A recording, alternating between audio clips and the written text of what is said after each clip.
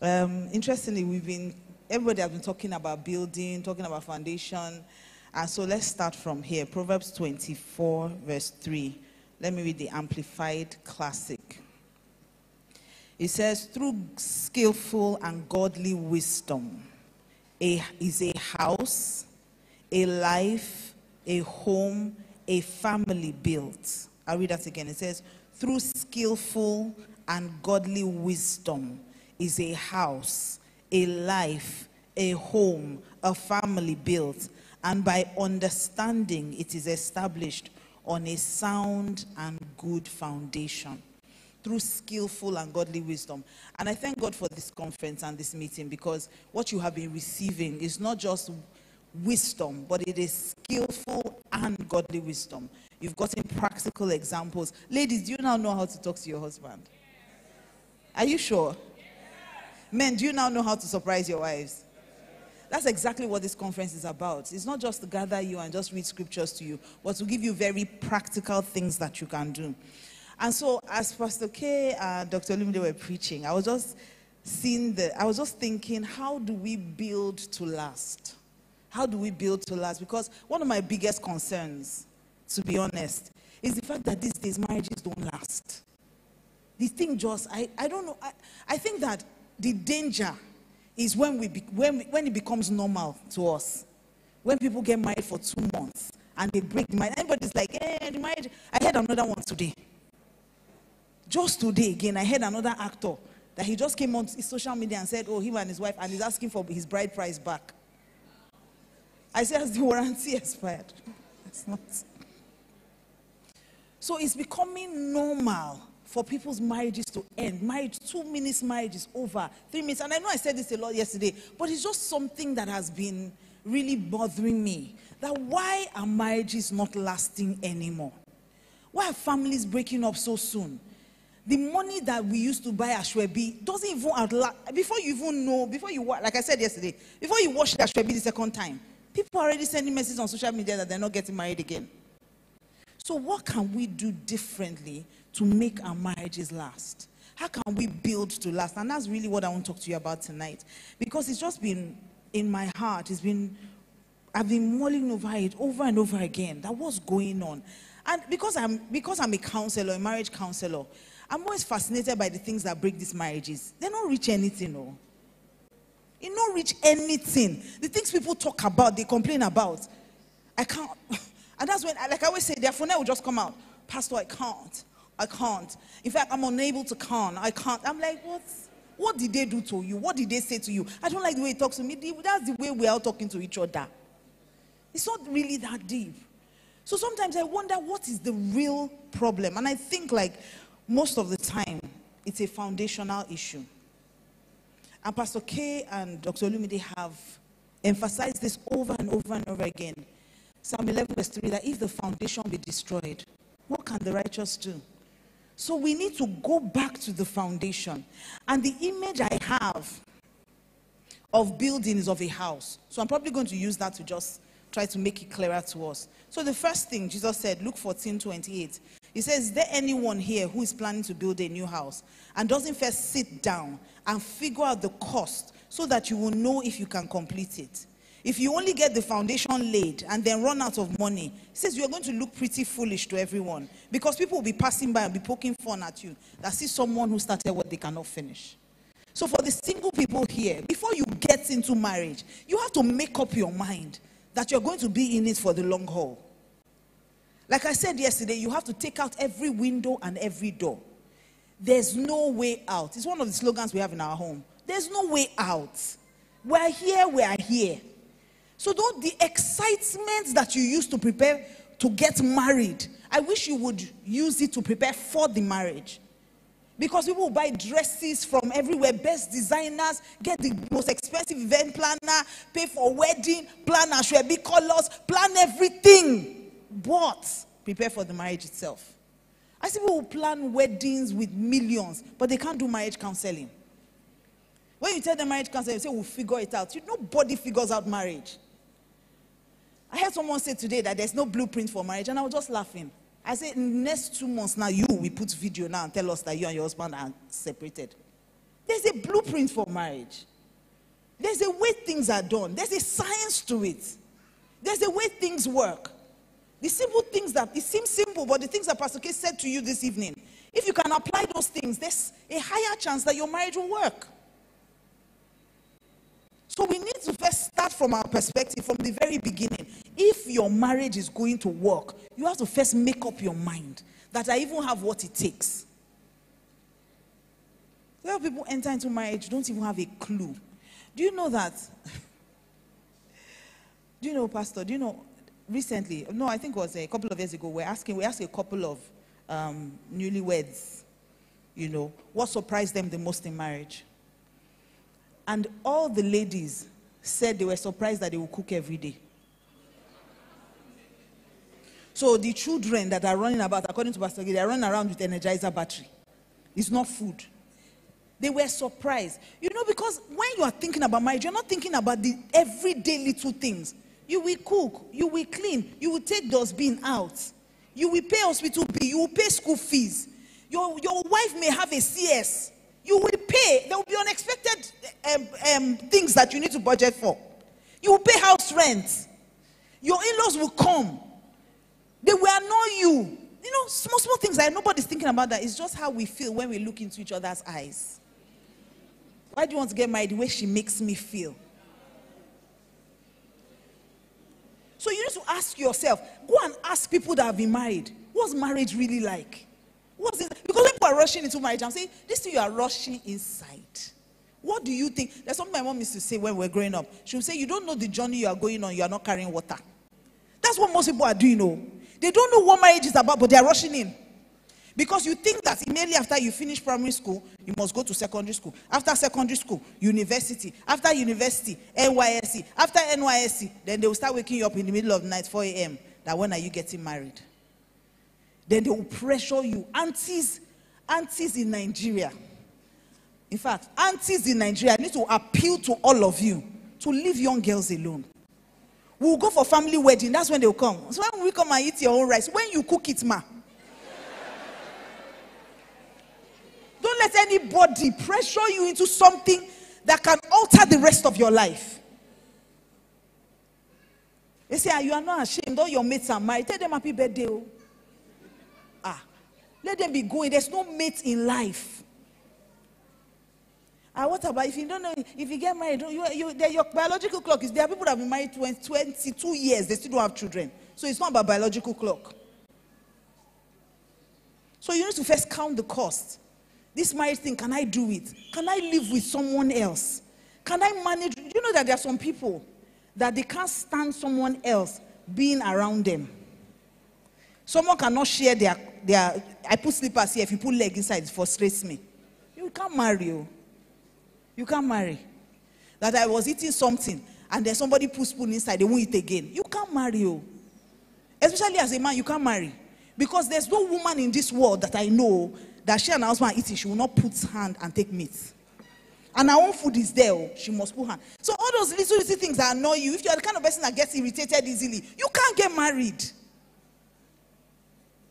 Any small things upset you, you can't. So you need to count the cost and really know what marriage is really about and what you are planning to enter. The second thing you need to focus on. And before I jump to that, I need to say this. Because Valentine's Day is coming. And this is where a lot of single girls get into trouble. You know that this guy is not good for you. You know that he doesn't make you better. You know that he's a problem. You know that he beats you.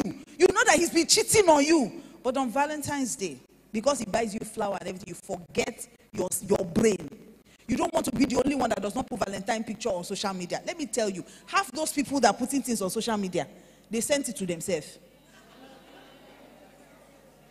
They will buy it and order it and, you know, dispatch. I can dispatch from my house to my house. It's nobody's business. I will dispatch it and then I will now take picture and put it on social media.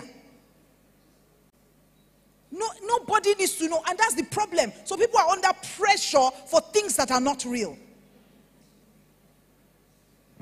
I know how many young girls are planning to get this virgin this coming week. They're going to make the mistake of their lives. There's one girl that used to be in our church many years ago. Pastor Emmanuel, beautiful girl, well-behaved, good girl. You know when you see wife material 100 years, that's that girl. But I found out this girl had HIV. How did it happen? She had been keeping herself for, then her friends now started abusing her. Final year, you don't know what it's like to have a boyfriend. You don't know what you know, that kind of thing. So one boy that had been toasting her, she now agreed. Valentine's Day, that they will have sex for the first time. That's how she had sex with this boy. I hated it. She felt dirty, she felt so she stopped. That one time, after a few weeks, she started feeling somehow. After a few months, started feeling sick. They'll take her from this hospital, take her to that hospital, taking her everywhere to treat her until they found out she was HIV positive. By the time she reached out to this, her ex-boyfriend who she had broken up with, the boy was dead. Dead. So those of you that are planning that, I know he's going to buy me perfume, you better plan to buy perfume back. Perfume begets perfume. Don't wrap yourself as present and say this weekend, as you give me perfume, I'll give myself as present. It's not equal. Ladies, are you in the room? So as he's buying you perfume, what do you buy? If he buy you cake, what do you buy?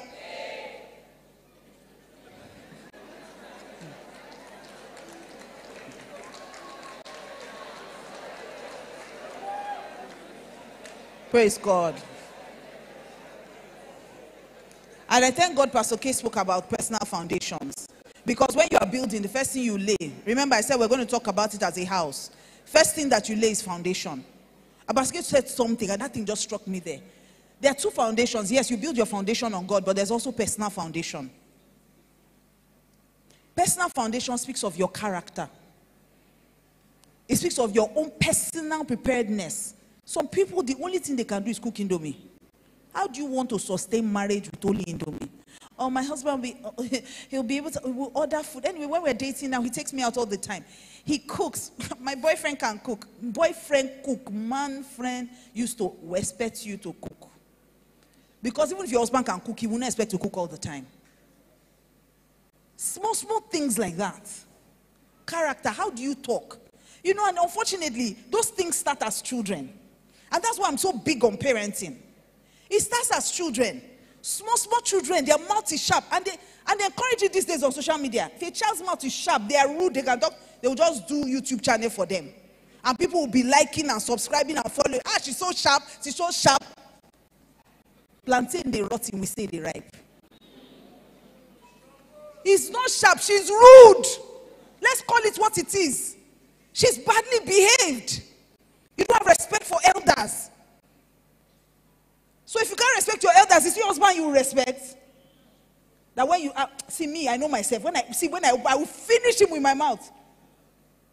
In fact, the way people even speak to their husbands these days, my heart can't take it too. The other day, one woman was shouting at her husband at a wedding.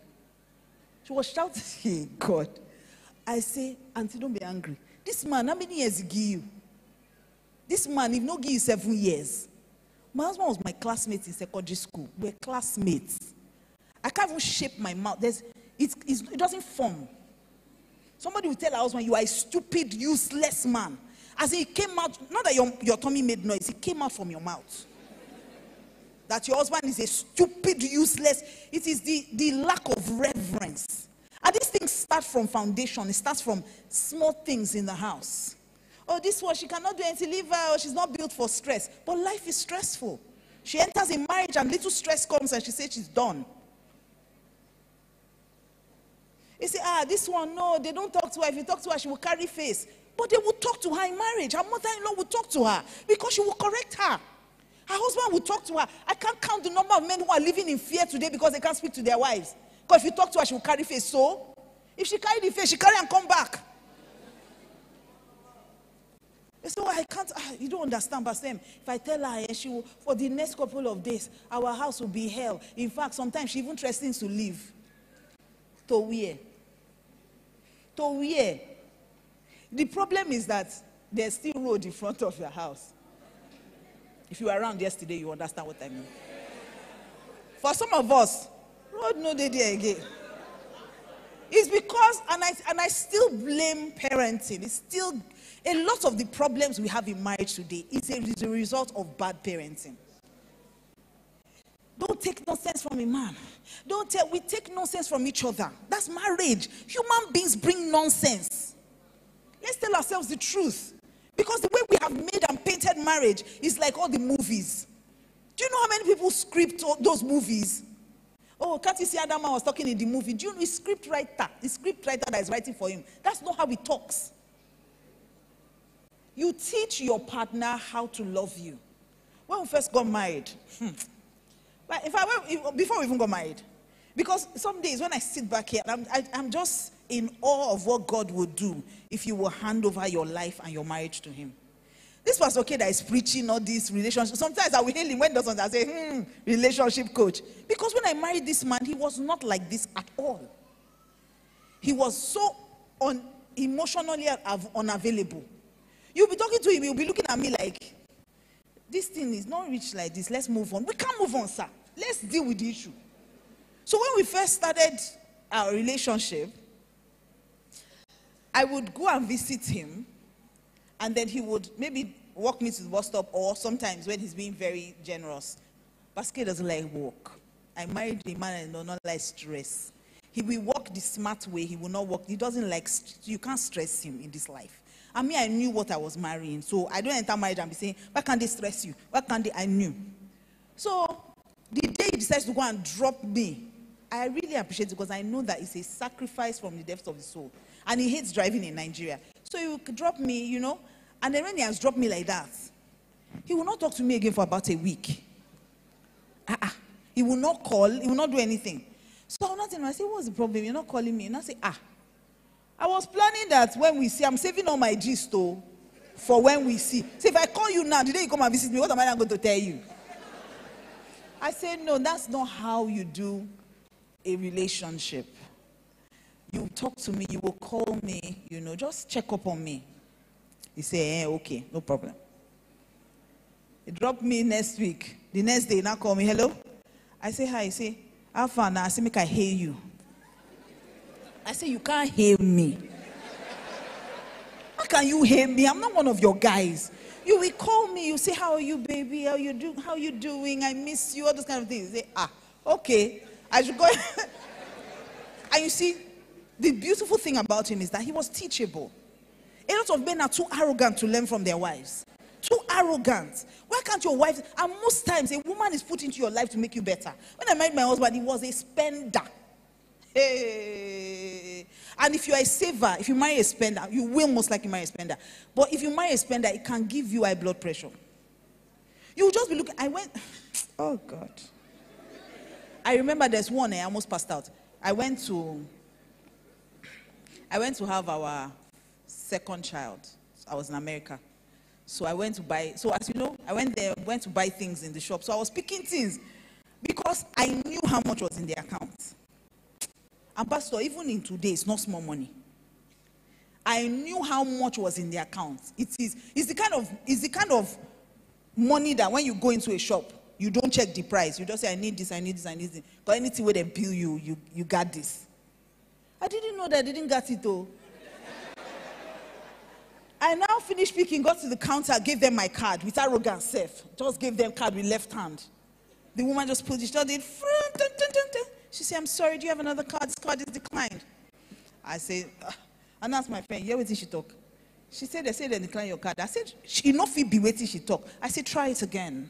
The woman did again. She said, oh, I'm sorry, your card has been declined. My tummy started turning me. I wasn't sure whether I was in labor. I carried my phone. I just moved back a bit. I carried my phone. I said, hello, honey. I said, they say my card is declined. He said, oh, I forgot to tell you, I moved all the money out of the account. I was sweating in winter in America.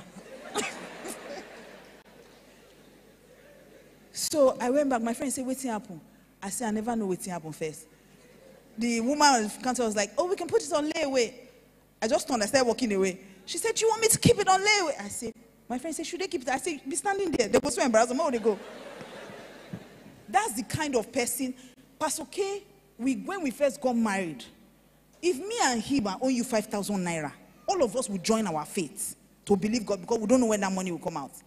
We did, then, when we are when we're drinking Gary, we'll be telling ourselves that it's fried rice and chicken.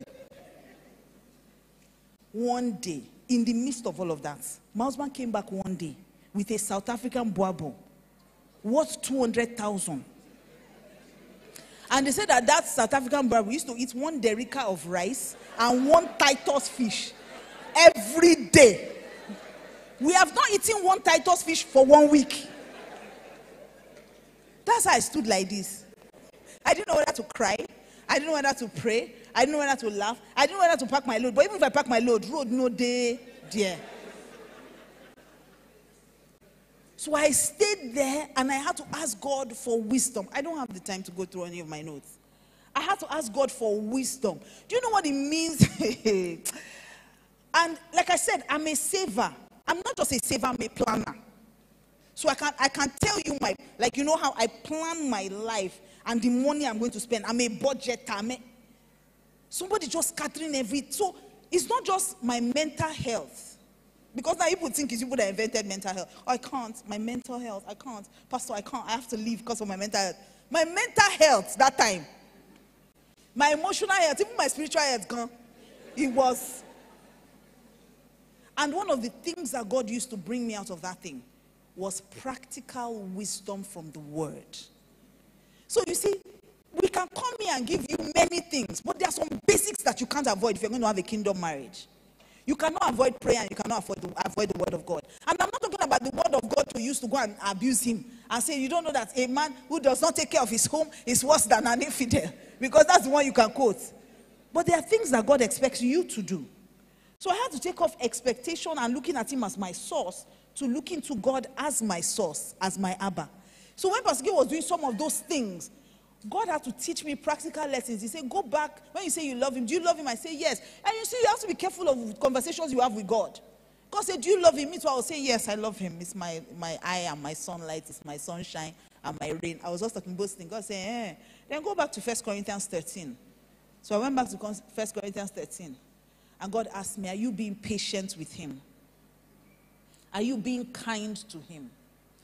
And now that he has brought a boabo, you have remembered when he brought home, Pastor K has done me many things in this life. I've been through a lot, sir. Yes, sir. You see, I just remember, and I'm saying this because somebody would sit there and think that, oh, this woman, Pastor K has been, Pastor K travel, flying all over the world. There were sacrifices. This is work. Like I said to you yesterday, there was work in my life, but there's also work in his life. Because if you're going to have a happy home and you're going to build the kind of family God wants you to have, you have to do the work. There are times where you need to roll up your sleeves. There are times when you need to get on your knees. There are times when I remember the first time, Pastor K, I can't remember. To be honest, I can't remember what that thing was. I can't remember what the quarrel was. Honestly can't. But I remember that I went into, there was a second room. So I went into that room and I was complaining. And I said, God, you told me to marry this man. God, I know, I remember. These are the scriptures. This is what you showed me. This was the revelation. These were the encounters. And see what he's doing. I was just going on and on. And God said, how dare you? I will never forget. He said, how dare you? Because I gave you him, so it's now my fault. He said, your own obedience is incomplete. You cannot avenge disobedience until your own obedience is complete. Go and honor your husband. Go and respect your husband. Those days when we first got married, I'll carry my face. So carrying face is not today. So when he does something to annoy me, I'll just be frowning. You know that you are not keeping malice, but you are keeping malice.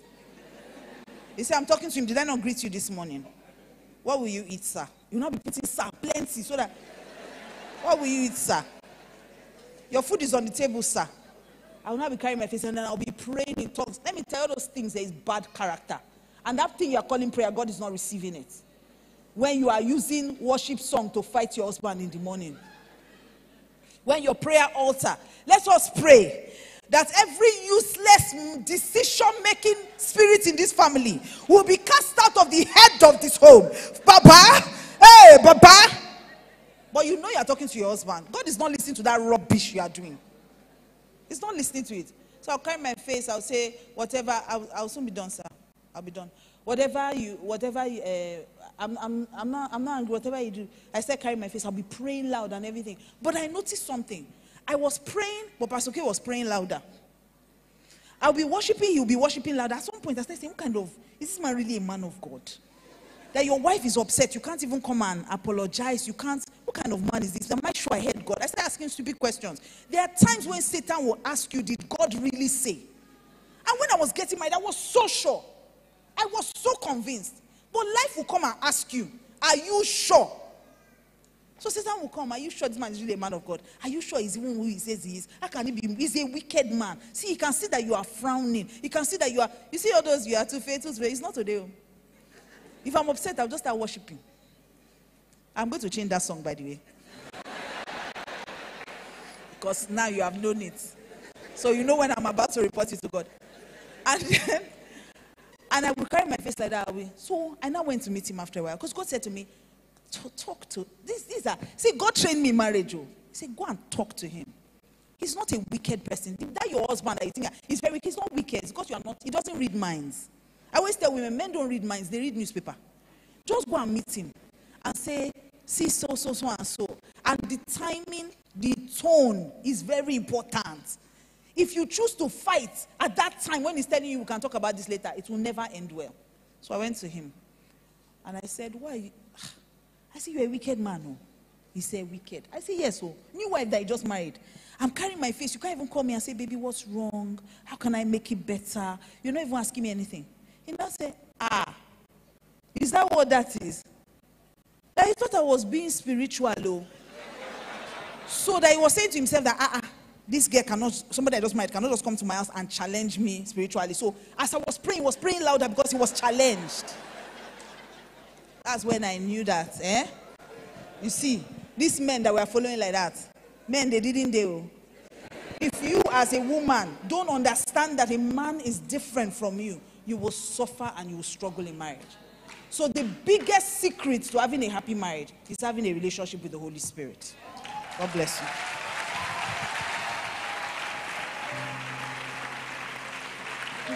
Hallelujah. Can we rise?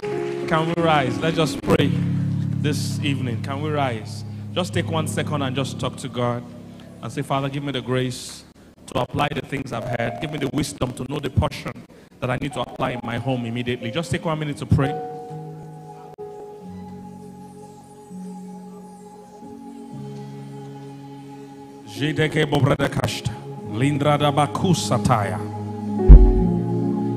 Solid foundations for every home. Solid foundation. We'll build to last. In the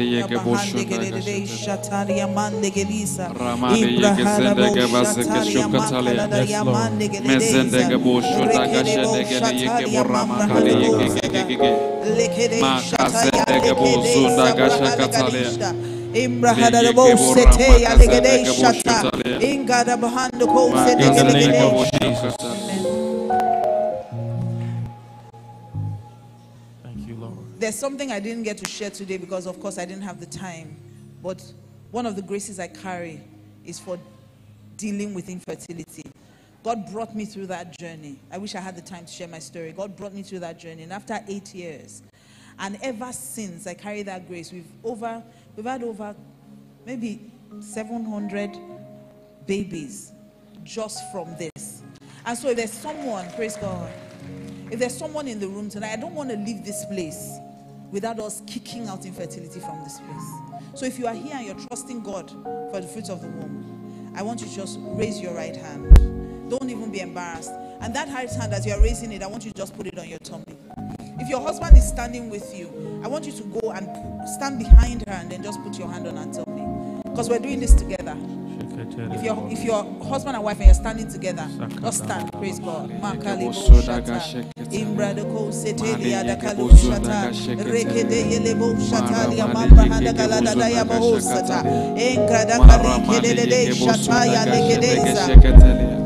the name of Jesus.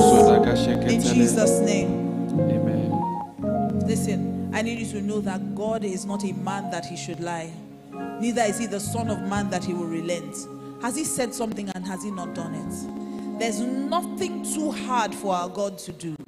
This is the God that when he says a thing, it must come to pass. So tonight I join my faith with yours and I declare over you. Father, in the name of Jesus, Amen. I thank you because you are the same God that said that if we serve you, that you will bless our bread and water, and that you remove sickness from our midst. Father, you are the same God that declared that none shall be barren in this land, and there will be no miscarriage. You are the same God that says that you will fulfill the number of their days. I declare in the name of Jesus, barrenness is ended today in the name of Jesus. Amen. Your word says that none shall be barren in this land, whether male or female. So whether the problem is coming from the man or from the woman, we declare they become fertile in the name of Jesus. Amen. The Bible tells us that when you said let there be light, there was light. You said let fish come out, fish came out. Which tells us that when you declare a thing, it must come to pass. You spoke over these words that you said, let them be fruitful and multiply. Today we declare fruitfulness in the name of Jesus. Amen. For every woman here, I declare that your children surround your table. Amen. So if you are struggling with secondary infertility, you have one child does not surround a table. I say have as many as you want in the name of Jesus. Amen. The Bible says that you are a fruitful vine in the heart of your husband's house. A fruitful vine means that you can bear multiples. So I release twins in this house. Amen. I release triplets in this house. Amen. I release quadruplets in this house. Amen. In the mighty name of Jesus, Amen. we declare, according to God's word, that no one is barren. Everyone bears twins. I declare that everything that your heart desires concerning how many children you want, what gender you want, in what order you want, is accomplished tonight in the name of Jesus. Amen. I declare that according to the time of life, by this time next year, you will come out with your testimonies. Amen. In the name of Jesus. Amen. Father, we give you praise. Hallelujah. For we are confident that you are the God who can be trusted to keep his word. For we've prayed in the name that guarantees us an answer. Amen. We've prayed in Jesus' name. Amen. Hallelujah. I want to pray for those that are single tonight, trusting God for a marriage partner. The Bible said houses and wealth are things you can inherit from your father, but a prudent wife is from the Lord. I decree over all the single men that are here, God will give you a prudent wife. Amen. From today, your spiritual eyes will be open. Amen. You will start to recognize the woman you're supposed to marry. Amen. In the name of Jesus. We decree according to the word of the Lord. He said your steps will be ordered of the Lord. Amen.